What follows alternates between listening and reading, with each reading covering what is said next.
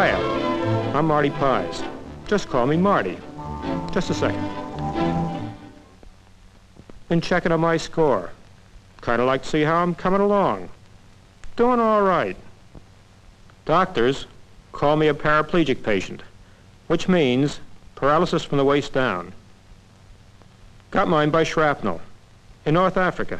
Yes, North Africa, Normandy, Germany, and the Pacific. From these and many other battles, disabled veterans have returned to America. Many, like Marty, have received their treatments and are independent, able to get around by themselves. But they do need one thing: help to get a job. Being independent means they know how to take care of themselves.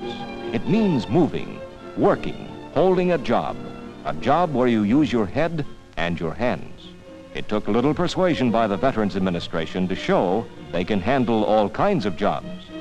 The VA arranged for a demonstration to a large group of businessmen. So the next thing the fellas knew, the administration had them on a flight to New York. There's Bill Roberts. Bill's from San Bernardino, California. Worked for a year as an aircraft mechanic at Lockheed, out at Burbank. Been spending most of his time at home, studying math and mechanical drawing. Says he wants to go into civil engineering. Thinks the University of California would be a good place to start his studies.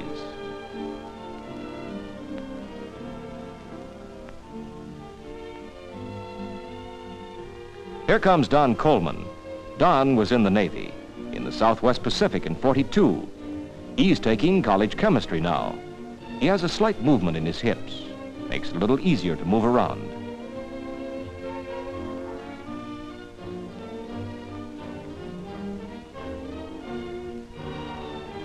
Well, there's Stanley Dan Adele. Was in the 11th Armored Division in Austria. Here comes Gene Dorr. Gene went to San Bernardino High School. Used to be a telephone lineman. Was in the 97th Infantry Division in Germany. But not everybody is from California. This is Lloyd Martin. Lloyd's a Joplin, Missouri boy. Used to repair refrigerators. Was really traveling in the 8th Air Force. Till, well, sometimes your luck kind of changes for a while. Now he's attending watch repair classes.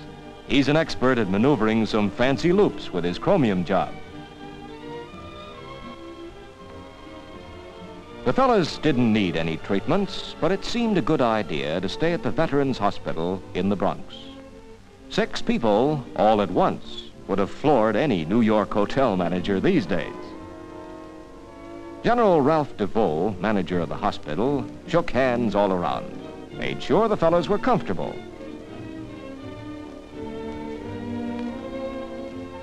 For most of them, it was their first visit to the big town. They did it in style. The American Women's Voluntary Services drove them to the Plaza Hotel and just about all over town.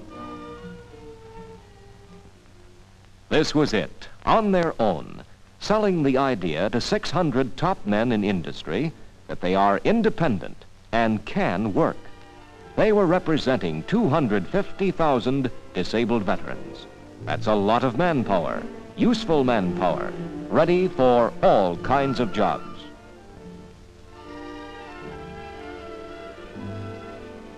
First, out of bed into a wheelchair. Only takes a few seconds. Gene Dorr's doing it. All of these movements are perfectly timed, all part of the daily routine.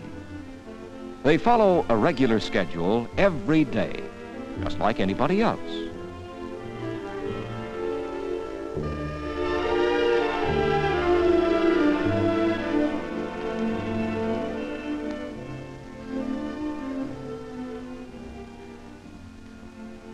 Now for some exercise. Here's Bill again. Bill spends a part of each day developing his shoulders and his arms. Has to, since he needs them to move around. You ought to meet Bill. If you were to shake hands with him, you'd realize there's manpower in that clasp.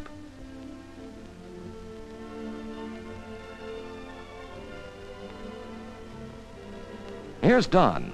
He's going to show you something else he's learned. In case he misses his footing, or someone accidentally trips him, he gets up by himself.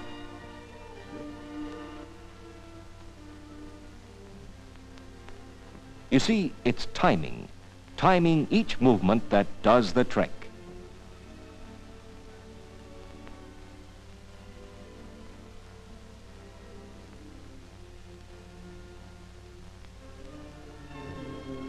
He's worked out his own way to get out of the chair. Uses a special type of crutch. It's light, easy to handle, helps him a lot.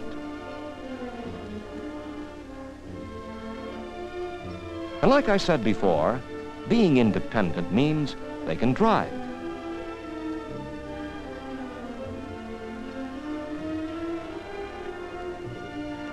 Don's getting into this car model in less than a minute. He's unlocking his braces at the knees.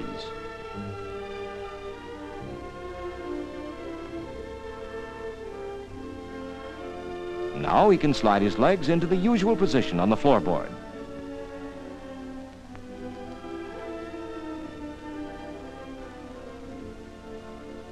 And getting out takes about the same time. This is Stan again. Stan's getting along all right in his crutches. May seem easy, but it's work, hard work, especially in the beginning. Once they get the knack of it, they get along fine. Of course, there are many types of crutch walking, different gaits, all with a purpose. Some are used where there isn't much room, others where there's plenty of space.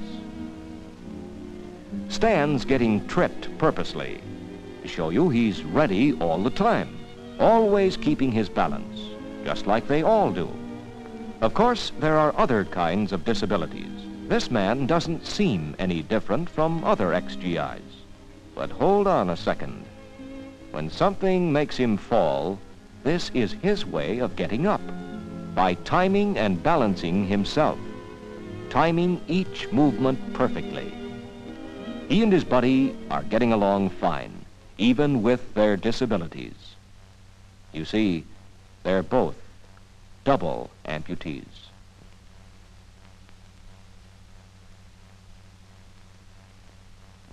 Here's another friend of Marty, Soto. He can do a job too, just like other fellows with the same handicap. Vincent Tripuk, Vinny they call him, is another veteran who doesn't believe in being stopped by a handicap. His hands now take the place of his eyes.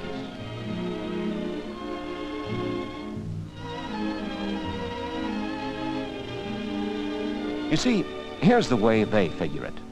While they may not have the full use of their arms or legs, they can work just the same. All they're asking is a chance to prove it. Prove it to you.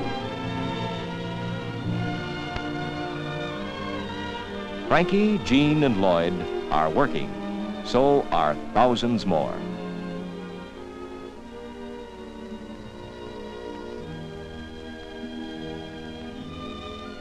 Well, that was the show in New York. Now we're going to show you how they do their daily routine. Yes, there's Marty again. Oh, sack time. Says he always did want to pin a medal on the fellow who invented beds.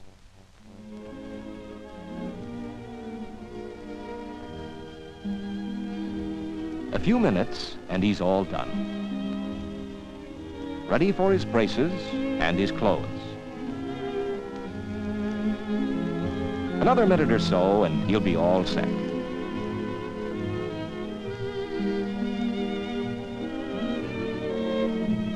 He's all through with the chair. Won't need it for the rest of the day.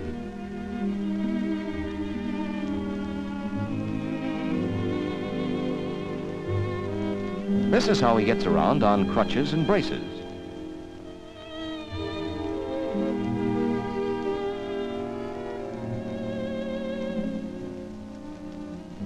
These steps are all part of his regular routine.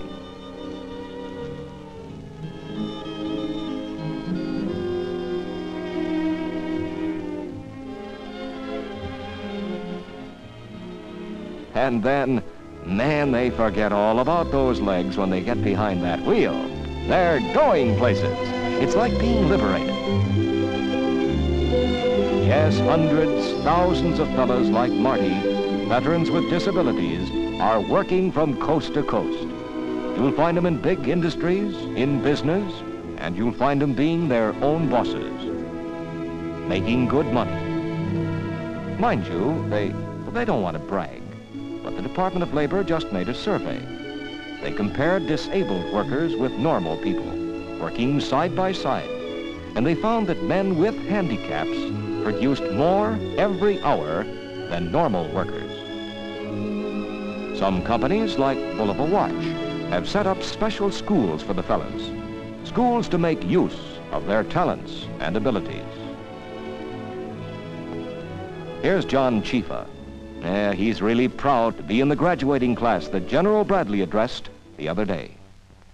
Every one of you knows the meaning of the word fight.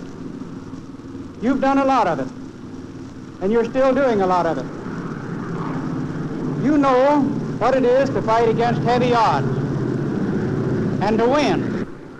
You will do everything that you may reasonably be expected to do in the livelihood you have chosen. You can do anything that any future employer may reasonably ask of you. You are here right now in this graduating class, ready and able to move out into the world as self-reliant, independent, productive citizens. Congratulations to each and every one of you on the successful completion of your course.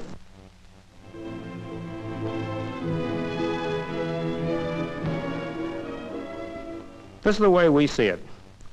It's not the disability, it's the ability to work that counts.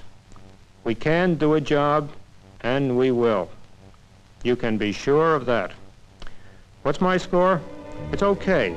I'm working higher all the time.